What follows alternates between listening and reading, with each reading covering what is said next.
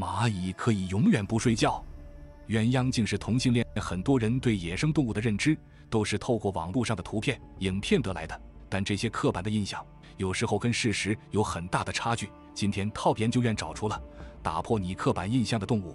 喜欢这类视频的朋友们，记得点击订阅，以免错过精彩视频。Top 9，猫。我们经常能够在网上看到一些有关于猫咪的搞笑视频。前段时间就有一位铲屎官在网上发表了自家猫咪吃奶油甜食的视频，他还非常高兴地和大家说：“快看，我们家的猫咪随我爱吃甜的。”但其实可爱的小猫是尝不出来甜味的。我们大家都知道，哺乳动物是拥有味觉的，但是包括猫咪在内的猫科动物，它们在早期的进化中，由于基因突变，失去了对甜味的感觉。它们甚至能品尝出水的味道，但是就是没法尝出甜味来。科学家们在对猫科动物的基因组进行研究后，发现了一个相当有趣的现象：猫科动物体内与蛋白质相关的碱基都存在着巨大的缺陷。正是因为基因的缺失，导致了蛋白质受体的缺陷，因此猫科动物缺少对甜味品尝的能力。也就是说，猫咪们无法尝出糖或碳水化合物的味道。其实，猫科动物在味觉上对甜味丧失的现象并非是特例，像海狮、海狗、猎狗等7种哺乳动物，它们都已经丧失了对甜味的感知能力。非常有意思的是，它们都是肉食动物。猫喜欢吃甜食，也只是对其中含有的蛋白质和脂肪感兴趣，而并不是糖分。这是由于大量的糖类会引发猫咪一系列疾病，如糖尿病、肥胖症以及肥胖带来的继发病等等都有可能发生。所以铲屎官们千万不要因为有趣而给猫咪吃大量的糖，这对它们来说是可以致命的。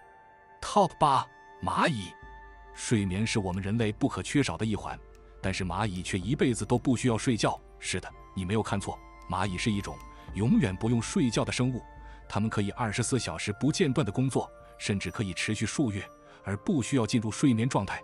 这让人不禁想象，在小时候幻想不睡觉一直玩游戏的梦想，真的可以实现了吗？我们回归正题，蚂蚁不会进入睡眠状态，但它们会进行一种被称为休息的行为。这种行为类似于短暂的休息和放松，让蚂蚁能够始终保持警觉和活动力，并且蚂蚁的休息行为通常发生在它们工作一段时间之后，这时它们会停下来休息几分钟，然后继续工作。值得一提的是，蚂蚁在休息期间，它们的身体仍然非常警觉和敏感，以便随时做好应对外部环境的准备。其实，这种休息行为的原因与蚂蚁的新陈代谢和神经系统有关。蚂蚁的新陈代谢非常高，这意味着它们需要不断进食来维持身体机能，因此它们通常会花费大部分时间在觅食和储存食物上。另外，蚂蚁的神经系统也非常发达，能够让它们保持高度警觉和反应能力，以便应对可能出现的威胁。因此，蚂蚁不会像哺乳动物一样进入长时间的睡眠状态，但是它们会通过短暂的休息来保持警觉和活动力，这使得它们能够在极端的环境中生存，并保持高效的工作状态。Top 7，奶牛。每当你看到牛时，它总是在不停地吃草。如果我对你说牛没有上牙，你大概不会相信。其实说牛没有上牙，那只是说它没有门齿和犬齿，它还是有前臼齿的，也就是常说的槽牙。这是为什么呢？在动物界，食肉类动物在捕捉啃咬动物时需要用门齿和犬齿，而牛这种食草类动物，它不需要这些牙齿。按照生物进化的观点来说，常使用就发达，不使用的就退化。牛从来不啃咬动物，上门齿和犬齿也就渐渐的退化，直至没有了。但是这并不妨碍它吃食物。牛是反刍动物，它的舌头又宽又尖，在舌背面有一个椭圆形的隆起，两侧分布很多已经角质化的乳头，在上门齿和犬齿的部位形成了一种叫齿板的装置。齿板很硬，能代替门齿。当牛吃草时，先伸出舌头卷起饲料，送到上须齿根和下须门齿中间，靠牵引头颈将草切断，再简单的吃下去。而吃的差不多时，再从胃里反上来，用上下2排臼齿研磨得更碎，再吞进胃里，以利于消化吸收。这就是反刍动物的特点。除了牛之外，凡属于牛科的动物都没有上门齿和犬齿，因此可以通过观察牙齿的方法分辨动物的种类。甚至我们在考察动物的化石时，一般都先从牙齿上进行鉴别。Top 6，鸳鸯。一直以来，鸳鸯在人们的心中都是永恒爱情的象征，是一夫一妻、相亲相爱、白头偕老的表率。不过，现代动物学研究早就证明，鸳鸯并不是什么一生一世只爱一个的痴情鸭。其实，鸳鸯并不是传统的一夫一妻制鸟类，雄性鸳鸯会在繁殖期间，像多只雌性鸳鸯求偶，也会出现多只雄性像同一只雌性求偶的现象，甚至偶尔会有同性恋出现。它们只是在一个繁殖季内，表面上执行一夫一妻制，暗地里偷吃却是常态。在完成交配之后，雌性鸳鸯就会在靠近水面的树洞里筑巢产卵，雄性的职责就是守护巢穴和雌性，但它不参与孵卵。等到小鸳鸯从蛋里破壳而出的时候，雄性也不参与育雏。这段所谓的忠贞美好的爱情到此也就结束了，雌性从此进入单亲家庭带娃不易的模式，而这时候的雄性鸳鸯就会去寻找下一只雌性鸳鸯，或者悄悄换一身衣服玩消失。繁殖期结束后，雄性鸳鸯就会换上一身灰衣服，等到下次繁殖期来临的时候，雄性鸳鸯就有会长出色彩斑斓的羽毛，继续干活。Top 5赤麻鸭。上面讲的鸳鸯其实是道貌岸然的渣男，接下来我们就来讲讲真正的鸳鸯。其实赤麻鸭才是正牌的鸳鸯。现在我们熟悉的鸳鸯在古代叫做西赤，在古人对鸳鸯的描述是其大如雾，其质杏黄色，头戴白长毛，垂之至尾，尾与翅皆黑。这些特征包括白头、杏黄色、尾巴和翅膀有黑色，都是赤麻鸭的典型特征。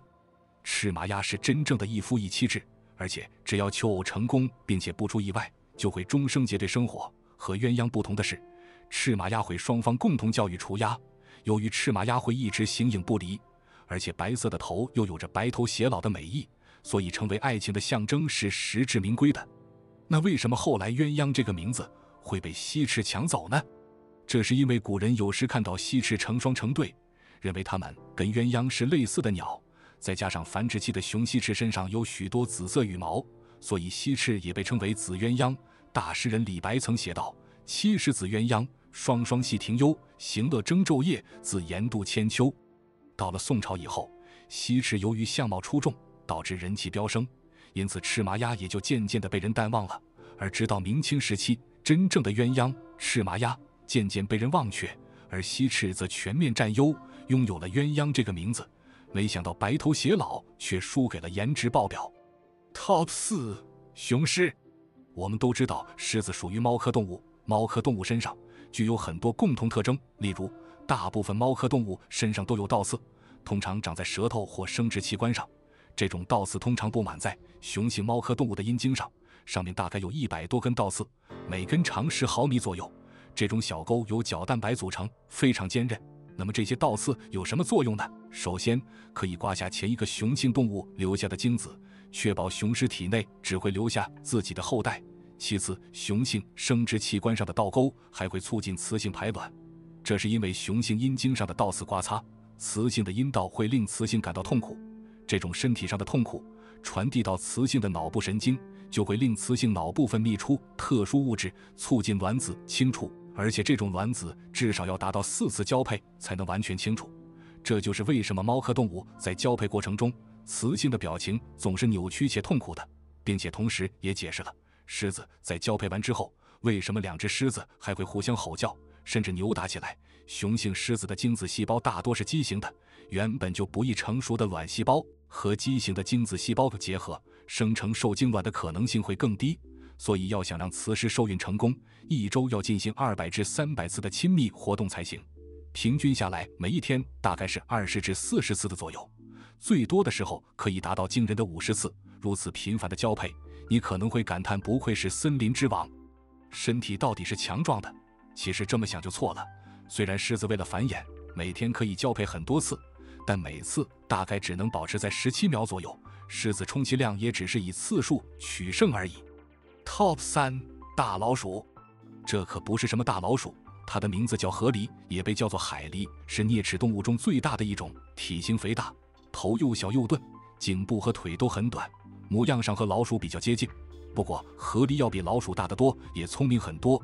让人印象最深的是河狸强大的牙齿和建筑能力。河狸会利用自己的利齿河狸会啃断树木，然后拦河建坝，甚至被称为动物界的土木工程师。河狸的牙齿有多强大？